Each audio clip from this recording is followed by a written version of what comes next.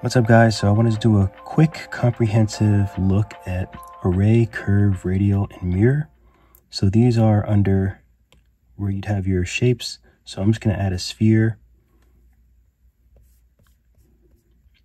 And if you notice, you also have, when you go to add, you have your primitives here, group camera, and you have repeaters. So I'm just going to go over the repeaters as I know them. I'm still kind of learning them, but let's see what we can work out. So firstly, we have, let's hit add and let's hit array. So if you notice, I already had the shape here before I hit array, because if I take it away and I do array first, you still have to add a shape there. So we'll do add sphere and see it goes away. So then it's just, so when I do it, I usually just have to have the shape already, and then I go to add, and then I go to array. And now you see there's two of them here. And to make it easier, see how it says count X, offset X, and they're red? So that's how you can know which direction it's going to repeat. So a repeater, so all of those things is if you want to make numerous of the same sort of things, it's good for like patterns, let's say bricks, or like a necklace, things like that. So that's what a repeater is for. As you see, the count X is 2, so red is 2. Now you can take it and you can slide it, and you get more. So see here, let's do like 5. So we have 5 of them. So the count is 5. So that's all that is. You can move it around so you can kind of see it. So that's all that is. Pretty simple. The offset is the space in between. See, that's the offset. Okay, and it's the same thing with the green and the blue. It does the same thing. So if we were to go to the green, go to the green and go like this, it just makes them up. And let's say we want the offset a little bit more, something like that. And same thing with the blue. It just comes like kind of towards us. You can change the offset. You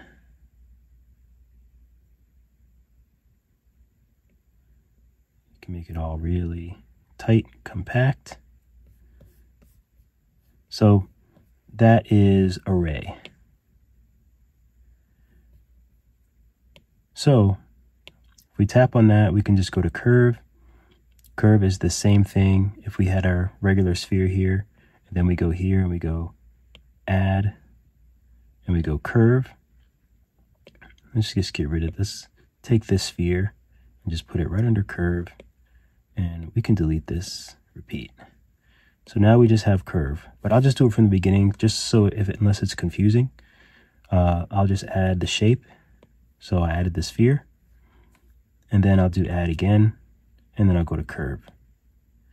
See, now it's attached with this little connector.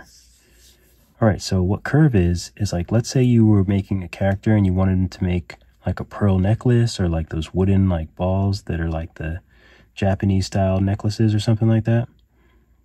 So let's see. So see this is just like when you make when you use the tube tool. It's sort of the same as the tube tool. So let's say we wanted to make a necklace.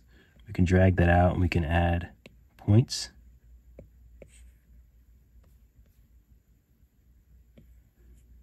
So if we were making a necklace around like a character's neck,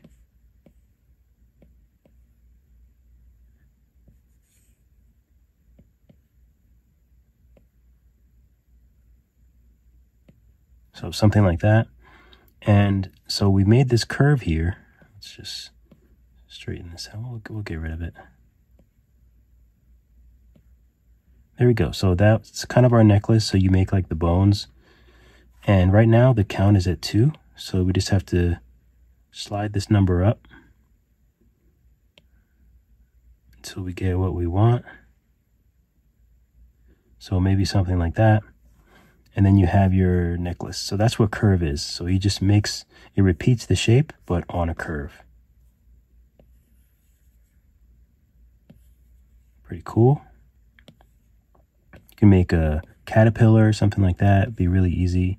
So a lot easier to make necklaces and things like that, or whatever you need to make. Let's make them, stretch them out. Okay, so that is curve. You can validate. The only difference is when you validate it, I think it creates each of these shapes. So that's the only thing. When you validate it, I think it becomes the larger size. So I'm still a little iffy on that type of stuff. But I'm pretty sure, because it has the size here, it's at 6,146, but then in parentheses it says like 92.1K, which is much bigger. So I think that's what all these shapes would be. So I don't know, maybe you just don't validate it. Like, I'm not really sure, but either way, it's pretty cool. Okay, so I'm just going to delete this, and we'll start from the beginning. We'll add a shape. I guess that's the center. Okay, so we added our shape, and now we're going to do radial. Radial is really fun, good for like pumpkins, good for like flowers, things like that. So we have our radial chosen. Now radial is a bit tricky. It took me a while to sort of figure out what was going on. You can see here it already says 4. The important thing about radial is you want to be on radial. Like, you don't want to be on sphere, you want to be on radial. That's where you set all of these options. So right now radial is on 4. Let's make it 5. And you see there's like a circle with like all these little nodes on it. So you might get confused if you start trying to mess with it now, because you can't do anything with it. So you have to go back here and go to the sphere. So you can't be on radial, you have to be on the sphere. So now you can just pull it away, and then that's your 5. That's the sphere repeating. So that'll be cool. Like if you want to make like flowers or something like that, you can add another sphere in the middle. You can do all sorts of cool things. If you want to do a pumpkin, I think I'm going to do a class with like some cool jack-o'-lanterns, so that'll be fine. And if you decide you need more, you can just go back to radial. Let's see, you want 6 instead of 5 or 7. Then you can do that. And you can tap one of these, and let's see. Oh, I can't go to my... I did it at one point in time. Let me just double check. Can I go to radial? I was able to use one of the tools, but I'm not exactly sure how I was able to do it.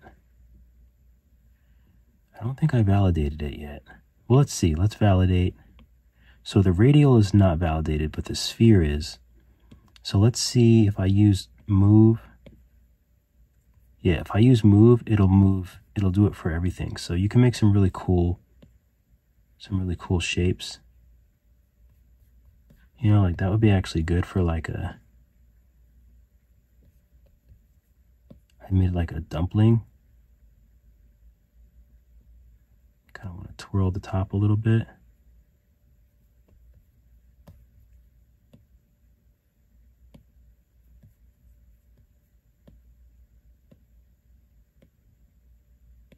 So you can make some really cool things, with it. It's kind of fun.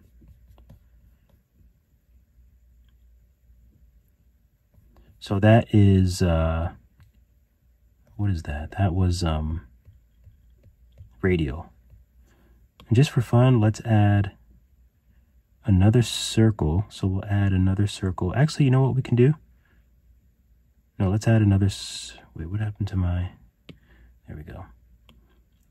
Let's add a sphere. Let's take it off of here. See, I'm going to disconnect it.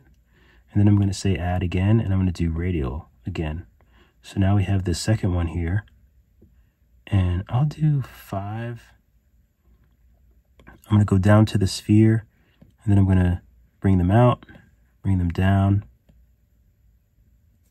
And do something like this. And you can kind of see how you can make really, really cool shapes that very easily. And I'm looking forward to having a lot of fun with this, coloring this, making these into little monsters and things like that. I'm really looking forward to that. We can go ahead and validate all these. If you like your shapes, you can validate them. You can take them and voxel merge them. I usually do about 200. Voxel merge and then smooth it out. You know, then you have just like one piece.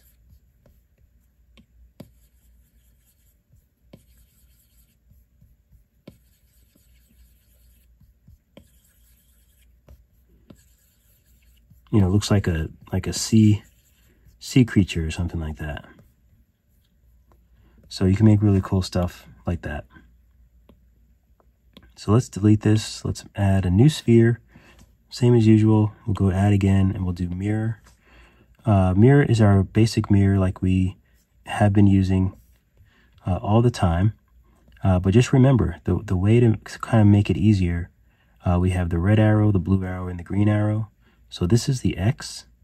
So if we want to tap on the X and we want to mirror it, let's see if it mirrors. So we'll go to our sphere like we did before, and then we can pull it apart. And that's our mirror there. So let's go back to the mirror. Let's hit Y. So that means it's going to go up. So let's go back to the sphere, and now we can mirror it up. Okay, let's go back to mirror. Let's go to the blue, which is front and back. And we'll do the same thing. We'll go to the sphere, and then we'll make 4. So something like that. Now you can just use these, and you can now like pull them together. You know, now that if you have the 4 circles, then you're good. So you can validate. Let's see what drag does. Drags them all. So you can make really interesting things that you might want to make.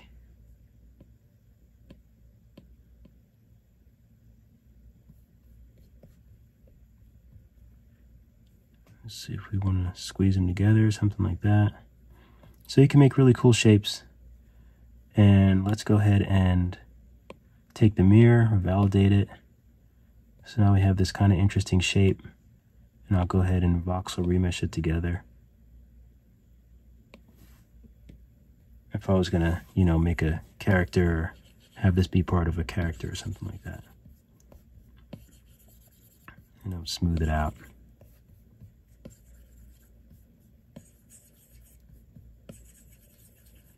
You know, and then I would just keep going, whatever I needed to make. And also don't forget that if you say you wanted to make a necklace out of this, so now that you have this shape, you can go back to let's say Radial. So now you have this situation. So we'll go here,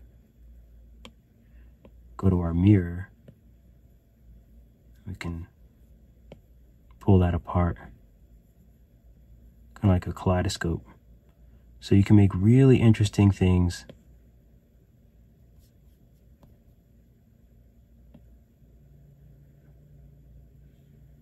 How cool is that?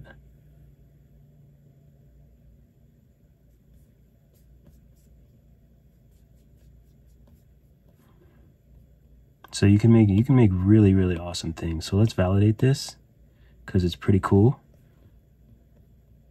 And now let's use the repeater, or let's use the array. So we'll tap array, and let's make a couple of them. Let's go back to our, oh, we're going to use the top. That's okay. So let's change the offset so we can see them all. Okay, we can only use, okay, we only have 2 right now. So let's say we wanted 3 or 4 or 5. And then blue would be down. So if I wanted more down, see how they're touching? So I have to change the offset until I can see them all, like that.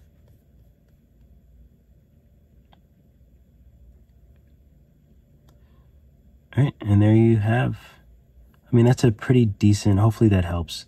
It took me a while to sort of figure out how to use everything, but as you can see, there's a lot of different options now that we have these repeaters. Very, very cool. And when you need them, I think they're going to come in handy. But yeah, hopefully that was cool. Let me know what you think in the comments. Let me know what else you'd like to see.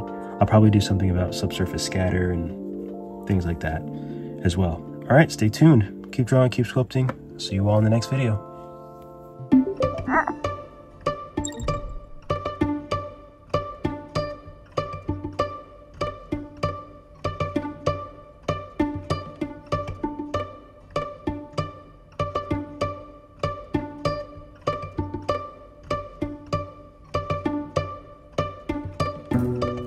What's up guys, Drug-Free Dave here, and today we're going to be 3D modeling a cat in Nomad Sculpt. I'm going to be using the iPad Pro, but Nomad Sculpt is also available on Android, so just make sure that you can use it before you take this class.